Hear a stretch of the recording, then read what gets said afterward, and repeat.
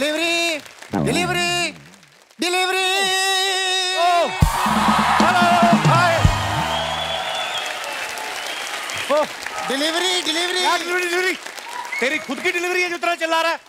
Delivery delivery क्या है ये? देखिए sir sir sir sir sir मैं इस टाइम मजाक के मूड में बिल्कुल भी नहीं हूँ। तू लगता है दूसरे चैनल से है। ये वाले चैनल पे इस समय सारे मजाक के मूड में होते हैं। वाह सर वाह, बहुत फनी हो आप। ये सामान पकड़िए और मेरे पैसे दे दीजिए। मंगाया किसने भाई ये क्या? सर वो 5 पॉपकॉर्न के डिब्बे। मेरा सामान आ गया। अरे रे रे रे रे रे रे। वाह वाह वाह वाह। लो जी मेरा सारा सामान आ गया। Thank you for the gift Kapoor Sharma. Gift किसने मंगाया ये? तू मेरी छोटी साली है, मैं जो तेरे को गिफ्ट दूंगा मैं। और तूने पॉपकॉर्न कब से खाने शुरू कर दिया नेवले के मुंह वाले? दे पैसे, पैसे दे उसको। यार अजीब दोस्त है तू, लोग दोस्ती के लिए जान दे देते हैं, तू बिल नहीं दे सकता? क्या यार?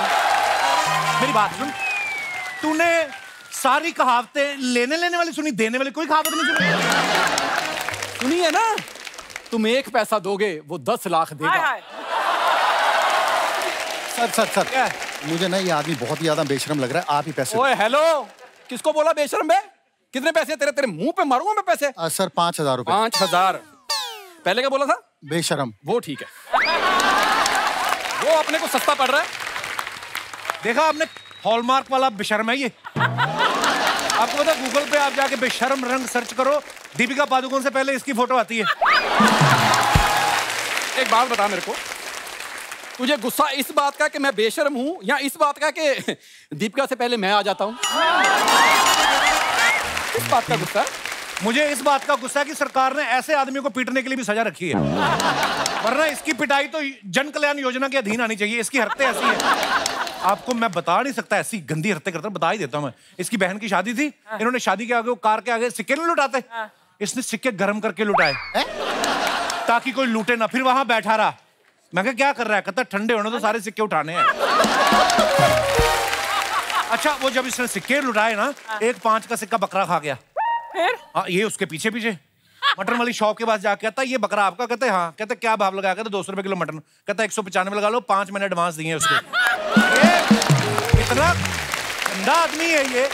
दामाद जी, दामाद जी, अरे दामाद जी, दामाद जी, दामाद जी, डॉक्टर को जल्दी फोन करो। डॉक्टर बुलाओ, आधा घंटा हो गया, मुझे भूख ना लग रही, कुछ खाए ना जा रहा। नहीं तो ये आधा घंटा पहले जो आलू वाले परोठे ठूस ठूस के खाए, यहाँ तक मुझे आलू दिख रहा है। भूख नहीं लगती बेशर्म कहीं के। छी छी छी छी छी छी छी छी, इससे ज्यादा भूखे लोग मैंने जिंदगी में नहीं देखे। क्यों रे, तूने आईना देखना बंद कर दिया है क्या आजकल? बात कर रहे हैं। आया बड़ा। अरे चलो, मैं तो सिर्फ 2 साल से ही खा रही हूँ, तू तो दामाद जी के यहाँ 50 साल से खा रहा है फ्री का। उम्र मेरी 40 साल है, 50 कैसे? अरे तो अगले 10 साल में कौन सा तू बिल गेट हो जाएगा? बताओ। अरे खाएगा तो दामाद जी के यहाँ ही मांग मांग के। देखिए सर, अब ये मेरा बिल क्लियर कीजिए, मैंने कहीं और भी डिलीवरी करनी है प्लीज। कितना है बिल तुम्हारा? 5000 सर। मैं तुम्हें 10,000 देता हूँ, दोनों को बोरे में डाल, रास्ते में समंदर में डिलीवरी कर देना इनको।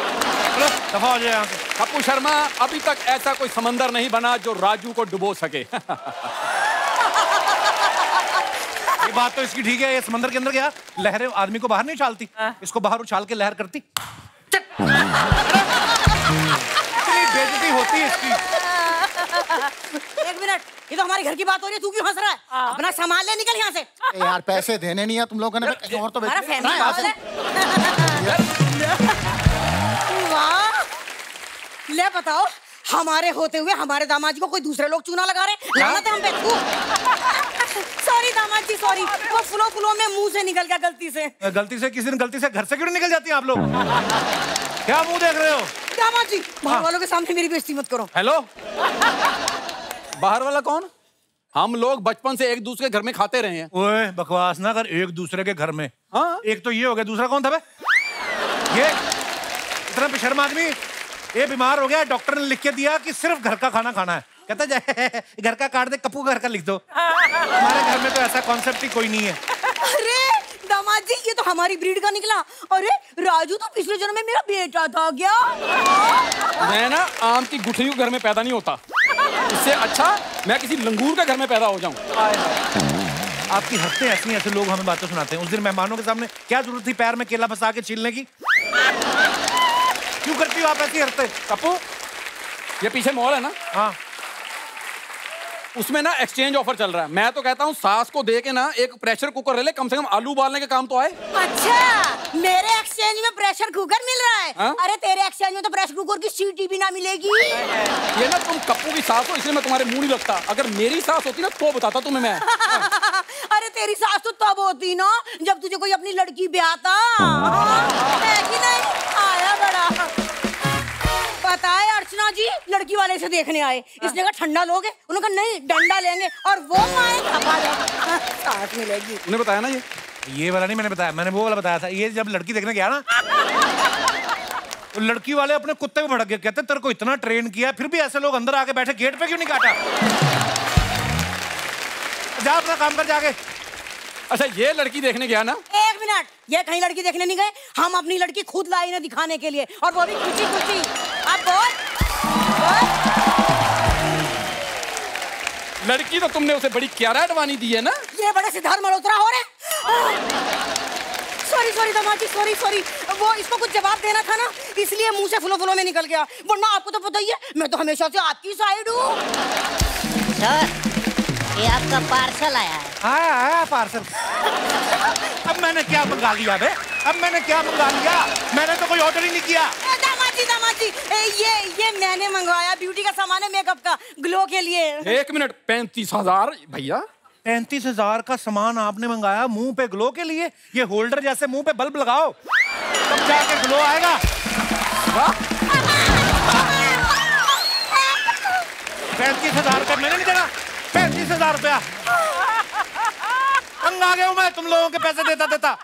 वाह, 35 रुपए पे मुंह पे आपको 35,000 का सामान लगवाना है? क्या बोला तूने? 35 रुपए का मुंह? ये 12.5 रुपए के मुंह को तू 35 रुपए का बोल रहा है? नहीं, देख भाई, मुंह 12.5 का ही है, बाकी 22.5 मैंने इस फूल बत्तियों का लगाए थे। हाँ, नहीं तो आया बड़ा, इसलिए मंगाया था ये सारा सामान। बताओ। वो मेरी मैरिज एनिवर्सरी थी ना, उसके लिए। तो ये तुम दोनों मियाँ बीवी को मैंने गोद लिया हुआ है? जाके अपने पति से पैसे मांगो। नहीं दामाद जी, पिछली बार मैं लेने गई थी ना कोल्ड ड्रिंक। तो फिर क्या हुआ? बबलू हो गया था। अयो, इस बार के पैसे आप दे दो। कपिल, खबरदार जो तूने पैसे दिए तो देख, आज तुझे सास और दोस्त इसमें से किसी एक को चुनना पड़ेगा। हाय ठीक है, मैंने चुन लिया, मुझे दोनों नहीं चाहिए। चलो तू भी निकल। दामाद जी आप भूल रहे हैं, हमने आपको अपनी बेटी दी है। एक काम कर, इसकी बेटी भी ले जा। चलो। दामाद जी मैंने ऐसे दामाद देखे जो अपनी सास के लिए 35 करोड़ का बंगला गिफ्ट कर रहे हैं। मैंने भी ऐसे दामाद देखे जो अपनी सास को नहर में धक्का देते। दूंगा आपको मैं। सर हमारे पैसे दे दीजिए, बोहनी का टाइम है सर। 1 मिनट, कैसी बोनी का टाइम है? अरे यूं बता, तुझे इससे बढ़िया बोनी क्या होगी कि तू शो पे आ गया।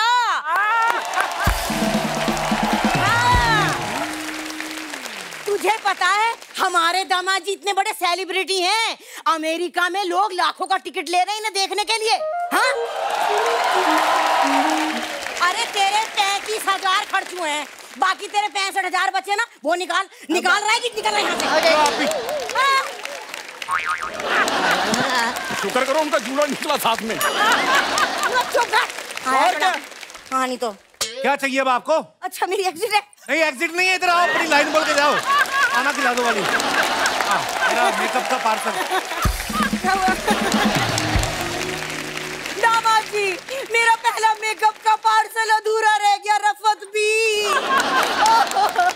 आपको तो बड़ी खुशी हो रही होगी।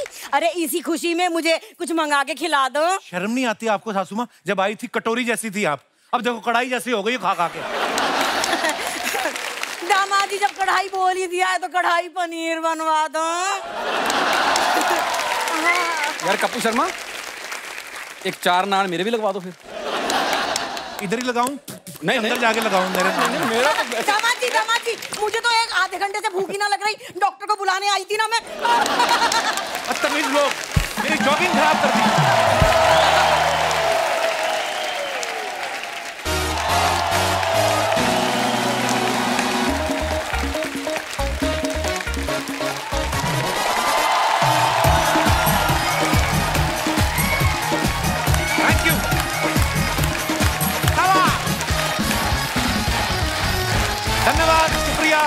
आपके प्यार के लिए धन्यवाद। प्लीज प्लीज विराजमान हो जाइए।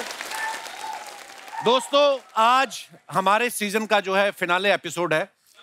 आप लोगों ने इतना प्यार दिया, शुक्रिया शुक्रिया ब्रदर। सोनी टीवी ने इतना प्यार दिया और सोनी टीवी ने अर्चना जी को तो प्यार के साथ साथ पर लाफ्टर 5,000 रुपया भी दिया है। ये घर जाकर रोज ये हिसाब लगाती हैं। आज मैं 6.5 लाख का हंस के आई हूँ। इनको इतनी आदत हो गई है, कोई वैसे भी पार्टी में इनको कोई चुटकुला सुनाता है उससे भी 2,000 मांग रही थी। वो आदमी कहता, मैडम आप बीच में खांसी भी थी तो 200 काट लो उसका। मतलब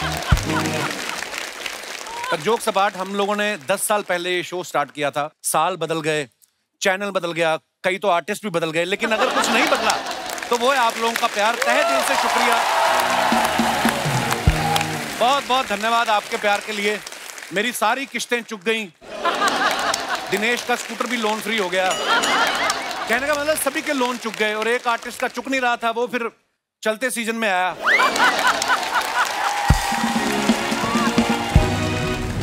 और किकू भाई का तो मैं क्या कहूं, ये इतने प्यारे इंसान है। चैनल अगर डिस्काउंट मांगे 10% डिस्काउंट दे देते, लेकिन एपिसोड 100% करते हैं ये ईगो नहीं रखते, सिर्फ बैंक बैलेंस रखते हैं किकू भाई। किकू भाई आप देखते हैं, आप इतने कमाल कमाल के कैरेक्टर करते हैं। इतनी बार लेडीज बन चुके हैं ना, ये मेट्रो में चढ़ते हैं ना, इनको देख के लेडीज अपनी सीट से उठ जाती है। आइए बहन जी। मेरा दोस्त राजीव, इनके लिए जोरदार तालियां। बहुत ही बैठो बैठो, तुम्हें ऑस्कर नहीं मिल रहा है। ये बहुत ही कमाल का आर्टिस्ट है राजीव। अभी तक आपने इनका पूरा टैलेंट देखा नहीं, क्योंकि इनका मैक्सिमम कट जाता है तो लेकिन ये मेहनती बहुत है, बहुत मेहनती है। क्या क्या नहीं बना इस सीजन में, आप देखिए। कभी पुष्पा बन के आया, कभी सिल्वर स्टैच्यू, कभी मिथुन दा, कभी शाहरुख। इसने ठान लिया है कि जब तक मेरे से ठीक नहीं होगा मैं ट्राई करता रहूंगा। ऐसी हमारी शुमोना है, आप देखिए 10 साल से हमारे साथ है। इसकी अच्छी बात यह है कि ये हर रोज सीखती है, लेकिन अप्लाई नहीं करती। चलो अपना अपना स्वभाव होता है। और हमारे बीच हमारी मंजू जी जो बैठी हैं, इनके लिए जोरदार तालियां। बड़ी कमाल की अदाकारा है ये, इतनी कमाल की एक्टर है, इनको पूरा याद रहता है कि कहां कहां भूलना है। अतुल सर हमारे बड़े प्यारे एक्टर हैं।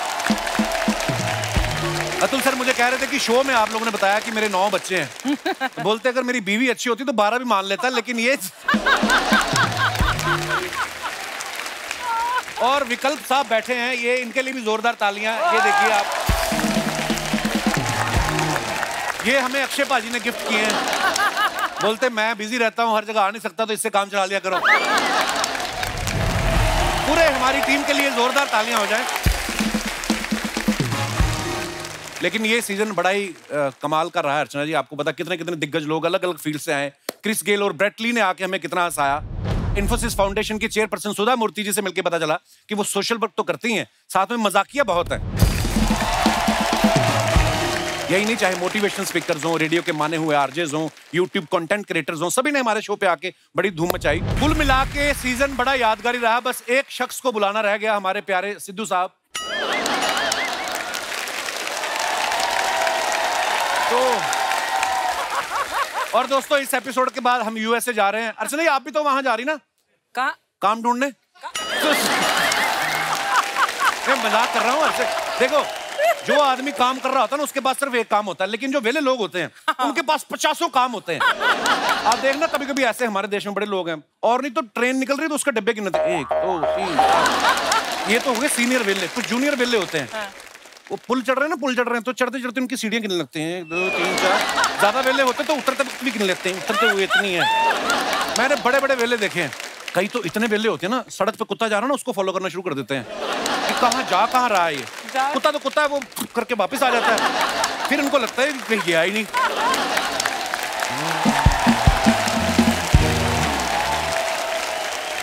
कई मैंने इतने वेले देखे ना, चींटियां जा रही होती है ना लाइन बना के, उनका रास्ता रोक लेंगे और चींटी बेचारी घूम के इधर से आती, कहते पता नहीं कौन से काम। कई लोग टेबल पे पानी गिर जाता है ना, फिर उंगली से रास्ता बना के देते, कहाँ गिरता है। देखो अर्चना, मैंने 50 काम बता दिया आपको, जो अच्छा लगे कर लो। तो देखिए, आजकल OTT का जमाना है, वेब सीरीज वाले खाली रहने नहीं देते। एक सीरीज खत्म होती है, उसका दूसरा सीजन आ जाता है। ऐसी कमाल की सीरीज आई थी नाइट मैनेजर। अब उसका दूसरा पार्ट आ गया। आप सबकी जोरदार तालियों के बीच प्लीज वेलकम हम सबके favourite evergreen, green in ever peach ever blue colourful superstar mister Anil Kapoor.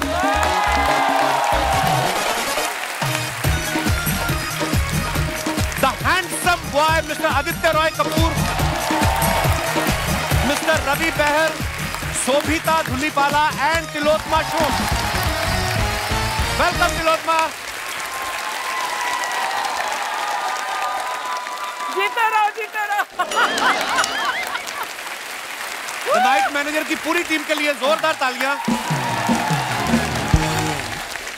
Anil sir पिछली बार जुग जुग जियो के लिए आए थे, तब हमारा सीजन का लास्ट एपिसोड था। आज ही आए, आज भी हमारे सीजन का लास्ट एपिसोड है।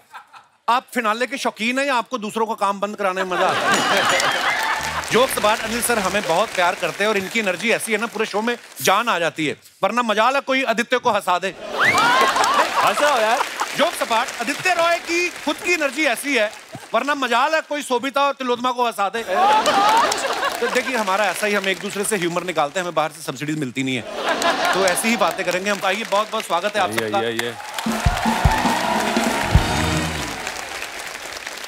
अच्छा, नाइट मैनेजर में भी अनिल सर का आप लुक देखो, हमेशा की तरह कमाल है, चाहे सूट में हो चाहे नाइट सूट में हो। सर बड़ी इंटरनेशनल वाइब्स आ रही थी आपके, मैं देखा। इंटरनेशनल सीरियसली सर मैं नाइट सूट में तो नहीं था यार। मतलब वैसे ही है। नाइट सूट में हो, नाइट सूट में मतलब इंटरनेशनल वाइब्स आ रही थी सीरीज में। सर कमाल लग रहे थे आप। अच्छा। खर्चा ही बड़ा किया आप लोगों ने।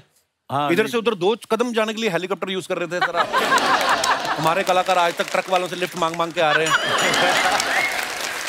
तो ये जो सर आपके इतने स्टाइलिश आपने कपड़े वपड़े पहने हैं उसमें, हाँ जी, ये स्क्रिप्ट की डिमांड थी, ये स्क्रिप्ट पढ़ने के बाद आपकी डिमांड थी ये कि मैं ऐसे कपड़े पहनूंगा? ये मेरी डिमांड थी। बड़े ही हॉट लग रहे हैं सर आप। क्या बात? Thank you. मैंने सलमान साहब के साथ फिल्म की जी, तो मेरे जब कपड़े का बिल आया तो काफी था जी। तो बोले यार इतना तो मेरे पूरे करियर में इतना कपड़ों का बिल नहीं आया। ये बनता है सर आपका। मैंने बोला यार तू इतना गुड लुकिंग हैंडसम आदमी है, खाली जीन्स और टी शर्ट पहने तो जबरदस्त लगता, हमको कपड़े पहन के थोड़ा। अरे सर ये तो आप इसलिए बोल रहे ताकि मैं दोबारा तारीफ करूं। सर क्या लग रहे हैं आप? पर अनिल सर ने 2022 में थार की, जिसमें ये रेगिस्तान के सूखे में फंसे हुए थे। फिर जुग जुग जियो में, पंजाब में ये इनके एक्स्ट्रा मैरिटल अफेयर चल रहा था। अभी नाइट मैनेजर में आप देखो एक्सोटिक लोकेशंस पे इनका बड़ा ही जबरदस्त रोमांटिक अवतार जो है देखने को मिला है।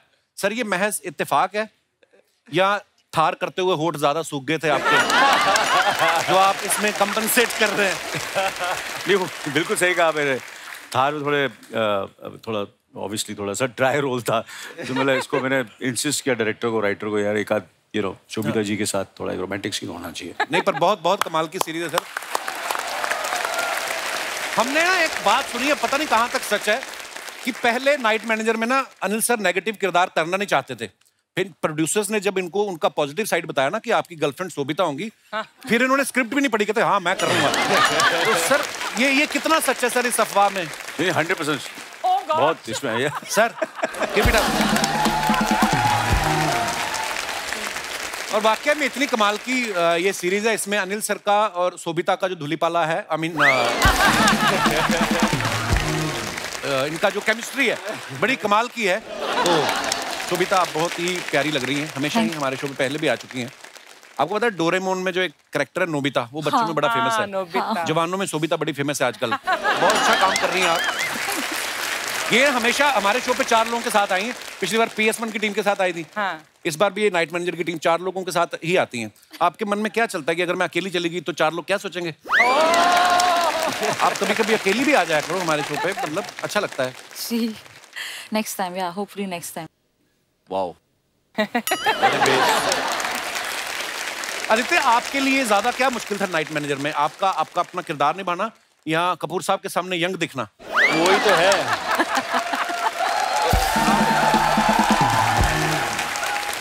वही टफ था पर मलंग में प्रैक्टिस मिला तो I got a chance to know how it's done, पर फिर भी आई फेल नाउ, क्या करें? नो आई फेल्स अरे अभी तिलोत्मा जी बोल रही थी कि मैं जैसे डायलॉग बोल रही थी तो डायलॉग भूल गया, she forgot to speak the dialogue, so good looking. नहीं, ये क्या हुआ, अभी एक जर्नलिस्ट मुझे पूछ रहा था कि आदित्य रॉय कपूर इतने गुड लुकिंग है। मैंने कहा हाँ, तो जब आप उनके साथ सीन कर रही थी तो आप तो लाइंस जरूर भूल गई थी। आप ऐसा नहीं, इतना भी गुड लुकिंग नहीं है कि मैं अपने लाइंस भूल जाऊँ यार। मतलब बोलो। पर आदित्य देखिए, आप बैचलर हैंडसम बॉय, कितनी लड़कियों का क्रश है इनके ऊपर। ये देखो, अपनी लास्ट फिल्म में ये गुमराह में पुलिस को गुमराह कर रहे थे, इस सीरीज में ये अनिल सर को गुमराह कर रहे हैं। तो अर्चना जी के पीछे जो 5 लड़कियां बैठी हैं वो ये जानना चाह रही हैं कि वो आपसे कोई उम्मीद रखें या आप उनको भी गुमराह कर रहे हैं। मतलब रखिए रखना चाहिए तो आप उम्मीद रख सकते हैं। तिलोत्मा, आपने इनको अलग अलग वेब सीरीज फिल्मों में देखा, इतनी कमाल की एक्टर हैं। Thank you. तिलोत्मा, मैंने आपकी एक सीरीज देखी, मैं नाम भूल गया, उसमें जो हथौड़े से बंदे मार रही हैं आप। जी। क्या बात कर रहे हैं? नफरत हो गई आपका कैरेक्टर देख के। It's a compliment for you. जी, डरना मतलब कि चाहिए। इतना कमाल का किया आपने। जी जी। तो तिलोत्मा, आपका नाम बड़ा प्यारा है। तिलोत्मा में जो आपका तिलो है वो कितने तिलों का है? ये बड़ा यूनिक नाम है। तिलोत्मा को ना ब्रसल्स इंटरनेशनल फेस्टिवल में फिल्म सर के लिए बेस्ट एक्टर का अवार्ड मिला है। यूके एशिया फिल्म फेस्टिवल में इनको फिल्म राहगीर के लिए बेस्ट एक्टर का अवार्ड मिला है। और आज तो कमाल ही हो गया, सीधा कपिल शर्मा शो में। मतलब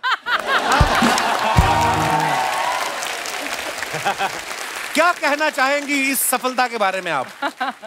देखिए, हूँ देसी, तो मतलब यहाँ इज्जत मिल रही है तो बस सब कुछ मिल गया यार। How sweet. Thank you for coming Tilottama जी।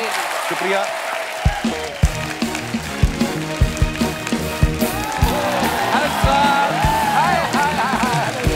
वाह, 2 चाय मेरे लिए। एक अच्छा सॉरी, ओ यार मैं तेरे को देखा नहीं ना अच्छे कपड़ों में, sorry. Hello sir. Hello sir. Hello ma'am. I'm your night manager. Any problems? Yes, you are our problem. तो तेरे घर वाले ने तुझे घर में रखते, तुझे नाइट मैनेजर किसने रख लिया बे? यार कभी थोड़ा सा तमीज से रहा करो। हाँ। आज मैं आदित्य राय कपूर से इंस्पायर होके नाइट मैनेजर बना हूँ। Just like handsome. तो सोभिता धुलीपाला से भी इंस्पायर होके मुंह भी धुल लेता थोड़ा। अनिल सर, आपके दोस्त यहाँ पर आते हैं ना, आपकी इतनी तारीफें करते हैं। और ये मेरा एक दोस्त देख लीजिए आप। तेरा एक दोस्त है? तेरा एक ही दोस्त हूँ मैं, बाकी ने उधर बैठ कर रखा। बाकी ने अपने बच्चों को ट्रेन कर रखा कि जब भी अंकल आए इनकी चाय में थूक देना। सर मुझे इसे दोस्त रखना ही नहीं है सर। अनिल सर, एक रिक्वेस्ट है, वो टाउन साइड आपके ऐसे कोई अमीर दोस्त हो तो मुझे एक दोस्त ऐसा दे दीजिए। टाउन में ऑटो और ये वाला मुंह दोनों बैन है, पहली बात। आदित्य, आप जिम में 100 किलो उठाते हो, ये 65 किलो का, इसको उठा के कहीं लेके क्यों नहीं जाते आप? तुझे वैसे मैं एक बात बताना चाहता हूँ, तुझे पता जब तेरी एंट्री होती है ना, सारे कैमरामैन चाय पीने जाते हैं। तेरा कुछ भी शूट नहीं करते हम लोग, ये तो हम आपस में करते हैं। तभी मैं सोचूं, इतने दिनों से मैं शो कर रहा हूँ, लोग मुझे पहचानते क्यों नहीं यार? इसको ना पता नहीं क्या प्रॉब्लम सर, इसको इसी शो में आना। मैंने इसको इतने अच्छे काम लगवाए, फिर मैंने एक जॉब ढूंढी है। अभी बारिश होने वाली ना, हाँ। मेंढक कूदते हैं, हाँ। उनके घुटनों में दर्द होती है। उन्हें मेंढकों के घुटने ढूंढ के मसाज करनी है। अगर तेरे को नहीं पसंद है तो बता। नहीं, तुम्हारे जो मेंढक हैं बैंकॉक आए, मुझे उन्होंने मसाज करनी है। तेरे एक और काम है, हाँ। गवर्नमेंट जॉब है, हाँ? सीलिंग देखा तूने, हाँ। इसके नीचे से मछलियां निकलती हैं, हाँ। उनको फास्टैग लगाना ताकि टोल दे के जाए। तो अगर हाँ कर, मैं तेरे को काम पे लगवाऊं। अनिल पाजी इतने अजीब अजीब काम देता है। परसों मुझे पता क्या कह रहा था, कहता जो बुजुर्ग छिपकलियां हो जाती ना, उनकी पकड़ हो जाती कम, तो वो नीचे गिर जाती हैं, तूने उनको पैराशूट लगाने हैं। तो क्या बुरा काम है इसमें? बुरे यार, कोई ढंग का काम दो, इतना बड़ा शो चला रहे हो, शो में काम दो मेरे को। शो में दे देते तेरे को। जितने भी सीनियर सिटीजन आते हैं ना, यस, हाँ, और एसी की वजह से उनके घुटने वो हो जाते, ठंडे हो जाते थोड़े, हाँ। उनके पैरों को तूने मुंह से गर्म करना। मैं काम देता हूँ, करता नहीं है ये। अनिल सर, मैं आपके पद चिन्हों पे हूँ, आपको लगता है इतना हैंडसम आदमी ये काम करेगा, ऐसे ऐसे करता अच्छा लगता है? लो भी, अब की इसने मार खाने वाली बात। ये हैंडसम फेस, ये लड़की देखने गया सर जी, तो इसके मम्मी डैडी कहते हैं बेटा हम लोग बड़े ओपन माइंडेड हैं, तुम खुल के बोलो, शर्माओ नहीं, कुछ भी बोल सकती हो। कहती अच्छा गेट आउट। तो बताया इनको। ये लड़की देखने गया, लड़की के बाप ने 101 रुपया दिया। कहता नहीं अभी तो रिश्ता तो होने दो। कहता बेटा नहीं, कहता मैंने लड़की तो देखी नहीं। कहता लड़की ने ऊपर से तुम्हें देख लिया है, ये तो वापस जाने का किराया दे रहे हैं हम। स्वागरात वाले दिन इसकी बीवी गर्म पानी ले आई। कहता अरे गर्म दूध लाते। कहती नहीं मुंह धुलो अपना। यार मेरे से तो बात ही मत करना, इतने बड़े बड़े लोग हैं, आज मैं इनसे बात करने आया हूँ। तो जब इतने बड़े बड़े लोग आए तो क्यों इतना छोटा मुंह लेके आया था? मुझे उनसे बात करने दे। यार मैं कर लूंगा तो कुछ। सर मेरा इधर होटल है, सो I am the night manager there. तो मेरे पास अच्छे अच्छे गेस्ट आते हैं, मैं आपको मिलाना चाहता हूँ, ताकि आप अगली बार आओ तो प्लीज मेरे होटल में आइएगा। ओके ठीक है। क्या बात है अनिल जी आए हुए हैं यहाँ। मजनू भाई नमस्कार। आदाब आदाब। दिन ब दिन जवान होते जा रहे हैं। मेरे को लगता है इनके हाथ में कोई स्कीम लगी है। 21 दिन में जवानी डबल हो जाती है। लेकिन सर आपकी इस वजह से आज की जनरेशन को 3 चीजें कभी देखने को नहीं मिलेगी। डायनासोर, एलियन और अनिल साहब की टमी। आदित्य जी फिटनेस में तो आपका भी कोई सानी नहीं है। कमाल की फिटनेस है आपकी। लेकिन एक बात बताऊं आपको,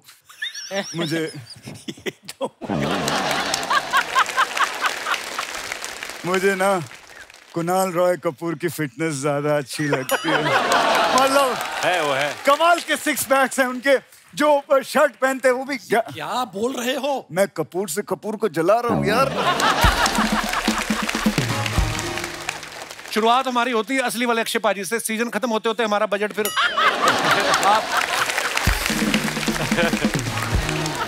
आप देखो उनकी प्रमोशन तो सब कर रहे हैं, आप मेरे होटल की प्रमोशन करो ना। उसको रिनोवेशन की जरूरत है। साउंड लाइक बॉडी लैंग्वेज से दिमाग खराब हो गया मेरा। अनिल साहब मखड़ी आती है जाला लगा के जाती है। इसके होटल में मकड़ी आती है थप्पड़ लगा के जाती है। रवि साहब इनके रूम में इतने सस्ते और घटिया किस्म के रूम है, चूहे नाचते हैं इनके रूम में। साहब आप बताइए 600 रुपए का रूम है, उसमें चूहे नाचेंगे और क्या नोरा फतेही नाचेगी आके? जिस तरह से आपने देखा इस जोक में नोरा फतेही की कोई जरूरत नहीं थी, लेकिन इन भाई साहब को नोरा फतेही चाहिए है। नोरा फतेही चाहिए। मजा बड़ा आता है। ये मजा लेने की ज्यादा जरूरत नहीं है। मैं आदित्य जी आपको बताऊं, सबसे खराब होटल है इनकी, क्योंकि रात को 9 बजे कोई सोता नहीं है, 4 बजे सुबह कोई उठता नहीं है। क्या होटल है? 4 बजे ना आप उठते हो, हमारे तो सूर्य भी ना 6 बजे उठते हैं। हाँ वो मैंने पेटिशन डाला है, सूरज भगवान 2 दिन बाद 4 बजे आएंगे। लेकिन मैं अपने गेस्ट नहीं उठाऊंगा, वो यहाँ आते हैं रिलैक्स करने। कैसा रिलैक्स? कहाँ का रिलैक्स? 12 बजे तक चेकआउट करते हो, फिर कैसे रिलैक्स होंगे लोग? कैसे जल्दी उठेंगे? सुबह 4 बजे का चेकआउट रखो, फिर देखो 2:30-3 बजे कैसे उठते हैं लोग। तुम दोनों ने आपस में करना था तो पीछे कर लेते, आगे क्यों आए थे? लगे हुए हैं। सर मैं आपको बताऊं, इन्होंने हर कमरे में टीवी लगवाया हुआ है। टीवी हटाओ हर कमरे में से। अच्छा हाँ क्या लगवाए वहां? सीसीटीवी। तो गेस्ट का एंटरटेनमेंट कैसे होगा? गेस्ट का एंटरटेनमेंट नहीं होगा, लेकिन जो बाहर लोग फुटेज देखेंगे उनका कमाल का एंटरटेनमेंट होगा। एक्चुअली अनिल सर क्या हुआ है, 10 बज गए हैं तो ऐसी बातें कर रहे हैं। एक्चुअली ये सो जाते हैं 9 बजे, आप 1 घंटा लेट हो गए हो। वो तू असली वाले की बात कर रहा है, मैं तो 12-1 बजे सोता हूँ रील्स वगैरह देख के। अभी तू मेरा दिमाग मत खराब कर। मेरे को तेरी होटल वोटल में नहीं रहना। तू जो पैसे दिए थे मैंने वो वापस दे दे, मैं चला जाता हूँ। 5 लाख रुपए दे। आपने तो 5000 बोला था। जो मैं बोलता हूँ वो मैं करता हूँ, जो मैं नहीं बोलता वो मैं डेफिनेटली करता हूँ। आप सब देखिए, नाइट मैनेजर को एंजॉय कीजिए। मैं जाता हूँ सर, मेरा बॉक्सिंग का टाइम हो गया है। मेरा जो बॉक्सिंग बैग है वो भी तैयार है। कहाँ पे? बताता हूँ तेरे को, आजा। नहीं आजा, बताता हूँ तेरे को, आजा।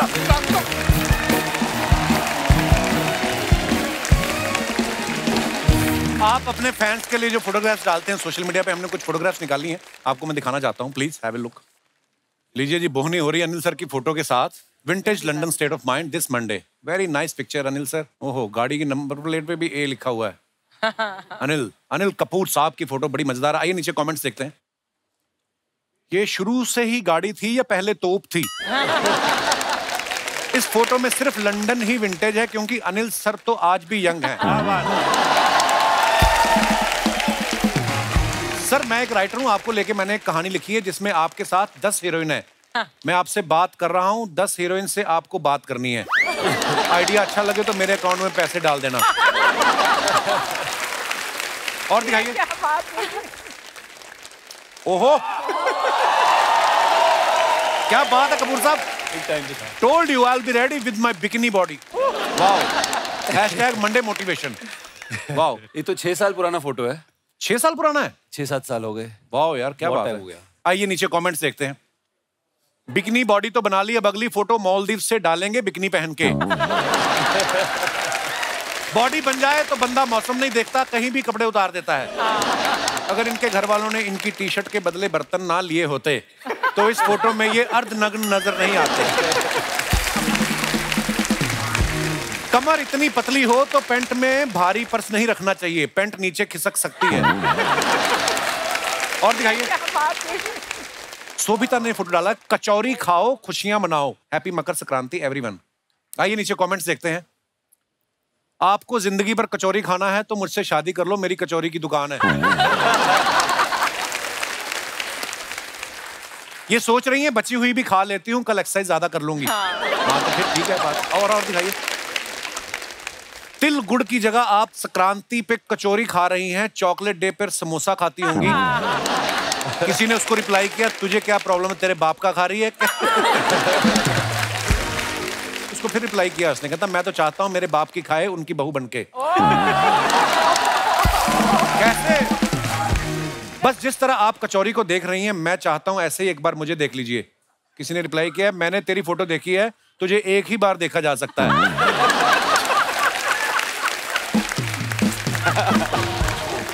दिखाइए और आगे।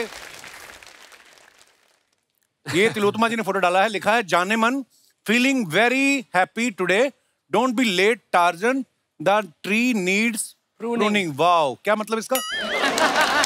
मतलब प्रूनिंग का मतलब थोड़ा सा उसको शेपिंग, हेयर कट चाहिए। अच्छा जी, आइए नीचे कमेंट्स देखते हैं।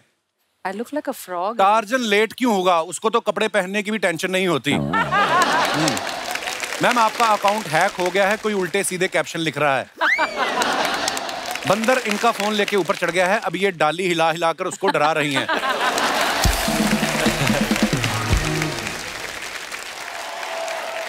और आगे दिखाइए, आईज ऑन द प्राइज।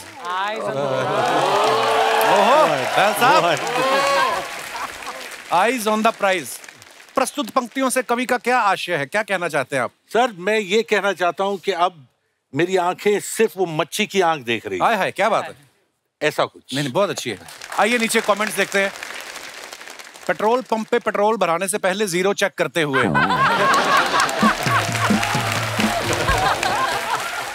जैसे ही 100 रुपए मीटर में दिखेंगे वैसे ही गाड़ी रुकवा देंगे। जब आपकी गर्लफ्रेंड आपके दोस्त के साथ बाइक पे बैठी दिखे, लगता है ये ऐड पढ़ रहे हैं विरार में सस्ती दरों में प्रॉपर्टी। और दिखाइए। लो जी Anil sir, Shimla photo dump. Wow, comments दिखाइए। इनके साथ तीनों लड़के हैं इसलिए शिमला आए हैं, लड़कियां होती तो मालदीव जाते।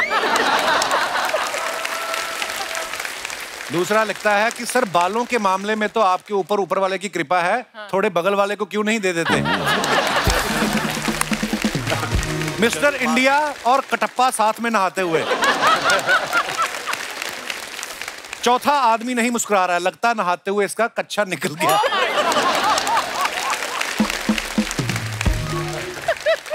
बहुत बार ऐसा होता है, स्विमिंग पूल में आप छलांग मारो ना, तो अगर इलास्टिक ढीली है तो आदमी बाहर रह जाता है, कच्चा ऐसा।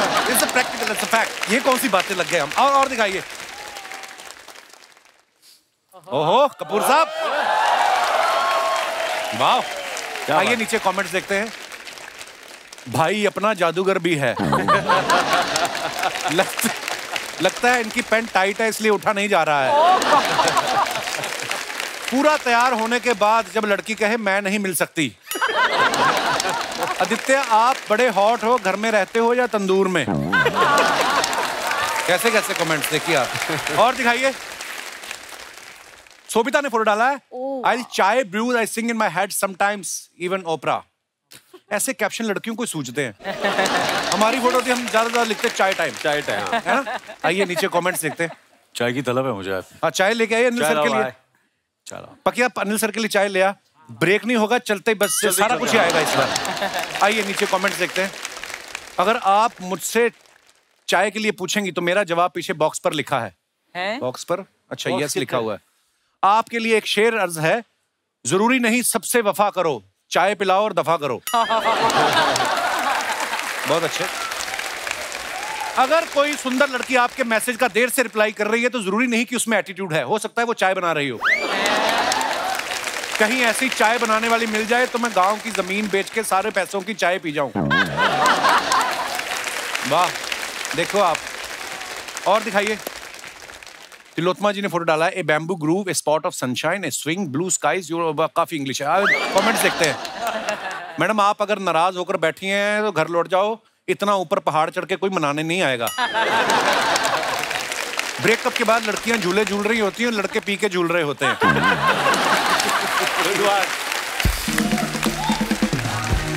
और दिखाइए आगे। नेक्स्ट। ओके, खत्म फोटो।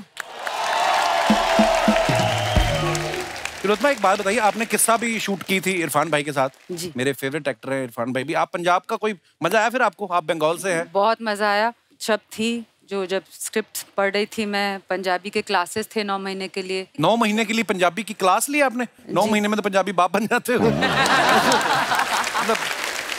तो उसमें कुछ शब्द थे जो बहुत मुश्किल थे मेरे लिए, खास करके कि पापा जी। हाँ। तो उसको मुझे टीचर ने बोला था कि ऐसे होना चाहिए कि कुछ अंदर से पेट से आ रहा है कि पापा जी ऐसे। और फिर और एक शब्द था पालू। तो अच्छा, पापा जी पालू करते करते थोड़ा वो मतलब तबीयत खराब हो गई थी। और पर उस फिल्म में इतने बार बोलना पड़ा मुझे पापा जी कि अभी भी सपने में आते हैं मेरे पापा जी। सपने में आते हैं पापा जी। पर मैंने एक बात सुनी आपके बारे में, कहते हैं आपके पहले इंस्टाग्राम पे फॉलोअर्स कम थे जी, अभी उसकी वजह से आपको हैं, तो वो किसी ने बोला आपको कि आपको काम नहीं मिल सकता, फॉलोअर कम है? बोले कि इंस्टाग्राम के फॉलोअर्स नहीं है सर, पर मैं तो एक्टर हूँ। हाँ एक्टर हैं पर कम फॉलोअर्स हैं। तो मैंने फिर शुरू किया कि हर रोज एक फूल, एक पत्ता पोस्ट करती हूँ मैं। मतलब my feeling got hurt you know. तो फिर मेरे ऐसे 4000 हो गए। तो मैंने डायरेक्टर को बोला कि 4000 हैं अब मेरे पास। सर हाँ कोई नहीं बेटा, नहीं मिलेगा आपको काम। शोभिता आपको कभी इंस्टाग्राम की वजह से काम ऑफर हुआ है? काश इतना आसान होता। नहीं काश इतना आसान होता, मिलना चाहिए ना। मतलब इतने फॉलोअर्स ऐसे ही पूछा मैंने, इसका कोई मतलब नहीं है, मतलब पैसे। रवि सर ने नावेद जाफरी साहब के साथ इंडियन टेलीविजन का सबसे पहला dance reality show boogie boogie किया था। 17 साल वो शो चला। आप देखो, आप इंडिया के इतने बड़े टीवी शो के जज बन के उसके बाद आप अलग अलग वेब सीरीज में काम कर रहे हो, फिल्में कर रहे हो। नहीं तो सर मैं कई लोग ऐसे देखे, कहीं एक बार जज बन जाते ना उठते ही नहीं है कुर्सी से। हाँ, और जो काम कर रहे हैं उनको देख के हंसते रहते हैं, बड़े ऐसे लोग।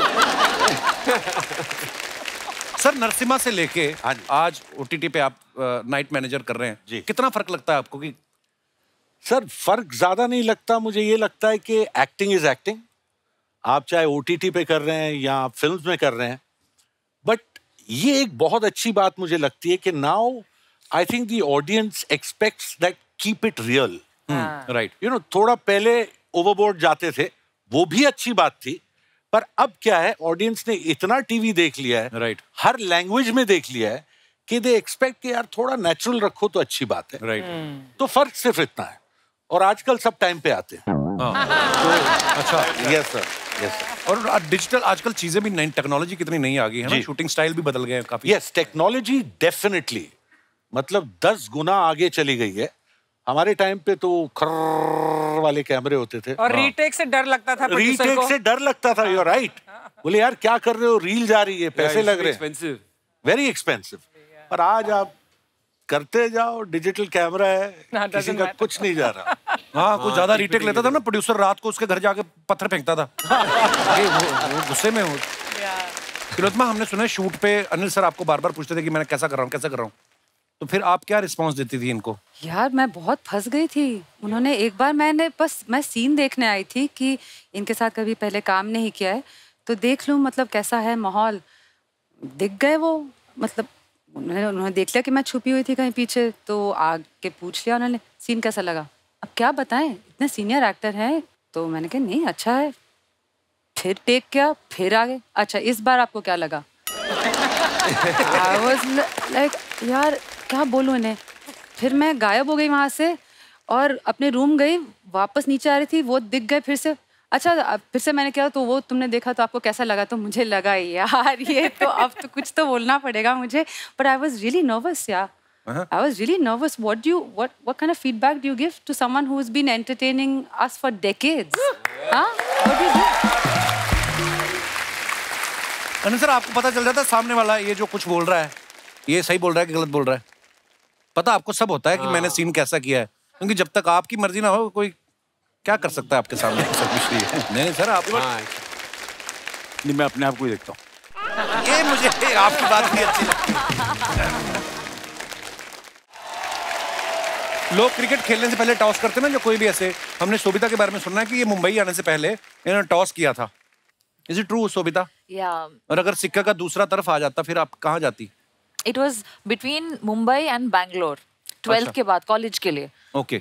मुझे बस जाना था कोई ये सब ऐसा बिग सिटी एंड 12th तक मैं वाइजैग में थी and I wanted to go to a different place and parents को कन्विंस करना था, तो first I had to decide कहाँ जाना है। और अगर सिक्का ऐसे खड़ा हो जाता कहीं फंस के फिर क्या करती हैं आप?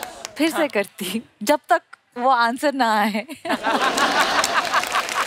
दोस्तों, जैसे अभी मैं शोभिता से बात कर रहा था, कभी कभी हम लोग कंफ्यूज हो जाते हैं कोई डिसीजन लेने में कि ये करें कि ये करें। आपके साथ कभी ऐसा हुआ? आप अपना फनी किस्सा शेयर कर सकते हैं हमारे साथ। जी madam. Hello Kapil sir, hello everyone. मेरा नाम सुरभि वाधवानी है और मैं जर्नलिज्म की स्टूडेंट रही हूँ। अच्छा जी। ये कोर्स लेकिन मेरी मम्मी ने ना मुझे जबरदस्ती करवाया था। मेरा पैशन था वॉइस एक्टिंग और मैं वॉइस आर्टिस्ट बनना चाहती थी। मैंने सोचा ठीक है, कोर्स तो मम्मी के हिसाब से कर लेते हैं, करियर तो अपना वही फॉलो करेंगे। अच्छा जी। पर एक्चुअली क्या हुआ, कंफ्यूजन वहां पर आ गया जब मेरे परसेंटेज बहुत अच्छे आ गए जर्नलिज्म में।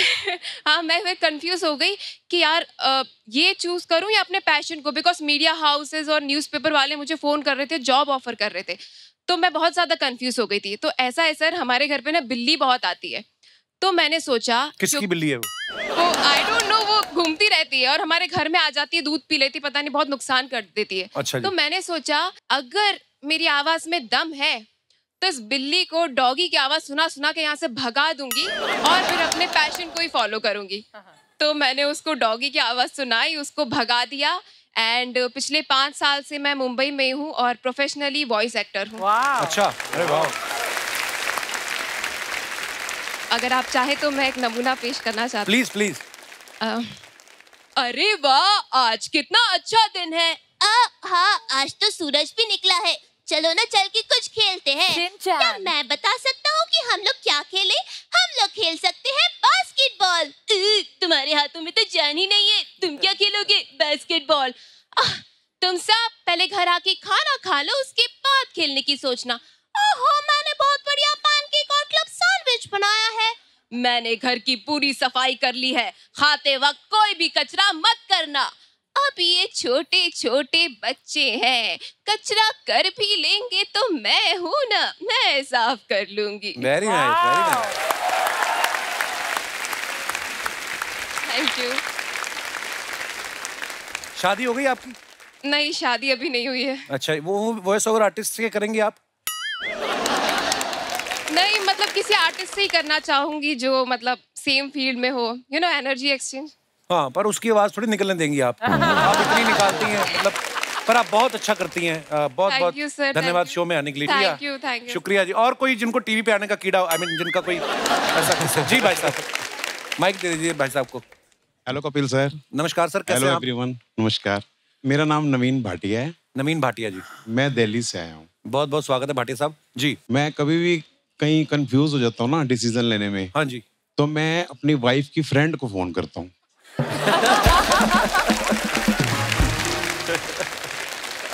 कंफ्यूज के चक्कर में कहीं डिफ्यूज ही ना कर दे वो आपको। नहीं, तो आपकी वाइफ आई है साथ में? हाँ जी, आई है। हेलो, अच्छा जी, नमस्ते जी। नमस्ते जी। अच्छा, तो आप इनकी फ्रेंड को फोन करते हैं? एक्चुअली ना इन लोगों के दिलों के तार कुछ ज्यादा ही जुड़े हुए हैं। भाटिया साहब, ये हमें भी बताओ कैसे करते हैं ये? ऐसा कुछ नहीं है, मैं रिस्पेक्ट करता हूँ ऐसी। हम भी करना चाहते हैं रिस्पेक्ट।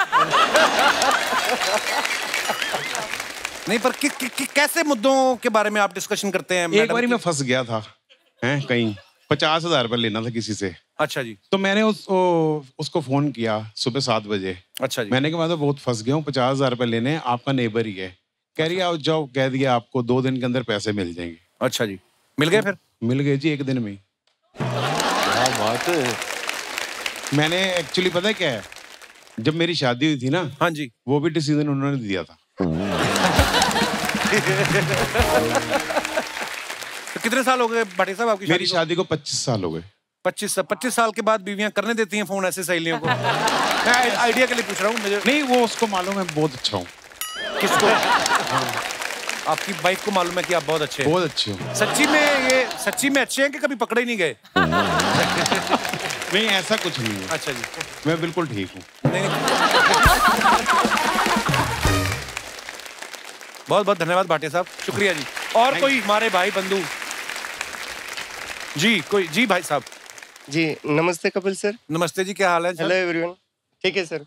क्या नाम है आपका सर? जी मेरा नाम प्रदीप कुमार है सर। हाँ जी, दिलीप कुमार? प्रदीप कुमार।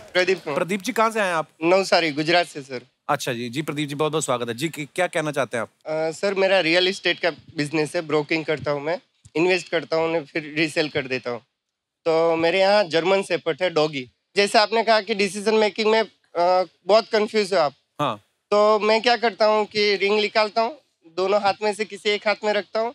अगर रिंग निकल गई कुत्ते के चाटने से ये हाथ से, हाँ, तो फिर वो डिसीजन ले लेता हूँ कि ये प्रॉपर्टी मुझे परचेज करनी है। तो सारे डिसीजन कुत्ते ने लेने, तो ऑफिस में उसी को बिठा दो।